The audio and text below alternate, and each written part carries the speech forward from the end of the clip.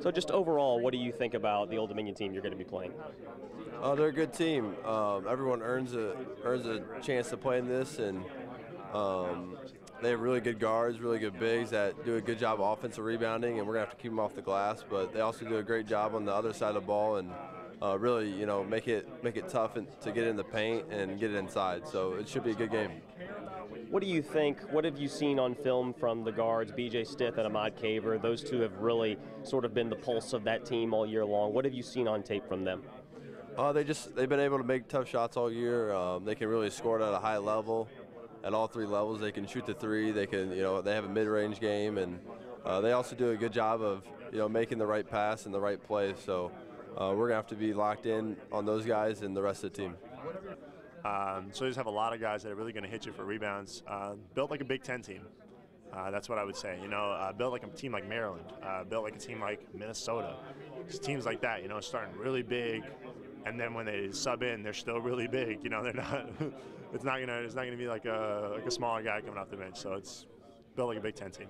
Well, in terms of that, you talk about Old Dominion's got a couple of 7-footers. I mean, what are you expecting from the level of physicality underneath? It's going to be really high level physicality. We're going to be hitting each other. So we're going to have to be ready.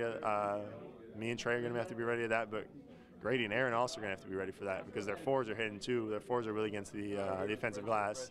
Like their foremen are the guys that are really getting the most offensive rebounds on their team. So that's going to be a challenge for all of us. I mean, they're a really good team. They have talented guards that can put the ball on the floor and score, can catch and shoot, get in the paint, do a lot of things well. Then they have bigs inside that are able to protect the rim and kind of score around the rim too as well. So they're a very versatile team that makes you earn everything on defense as well. So I spoke to your teammate Matt, and he said that Old Dominion kind of reminds him a little of a Big Ten team, considering they have 7-footers underneath and they're so good at rebounding. You kind of agree with that? Yeah, I agree with that. But then also going in with just having the guards and the way they're able to score the ball at the 1 through 3 position, they can score the ball as well. So I feel like they're a really good team. Obviously, to be in this tournament and have the record they have and things like that, I feel like it's not surprising that they're a good team like this. B.J. Stith and Ahmad Caver are two guys that have really carried that team all year. What have you seen from them on film that you feel like you have to lock in on? Kind of just like what I said, just their ability to score at all 3 levels, whether that's shooting it, getting to the mid-range, or all the way to the rim. Just being able to get their shot off and then get space when they want to and kind of get to where they want in their spot. So just kind of try to contain the dribble and just make every shot for them contested and tough is the main focus to try to stop them. Do you feel like there is ever a bigger target on your back, being that, the tournament is known for 15 over twos and 14 over threes and that kind of thing? Do you guys ever take that into consideration, or is it just playing?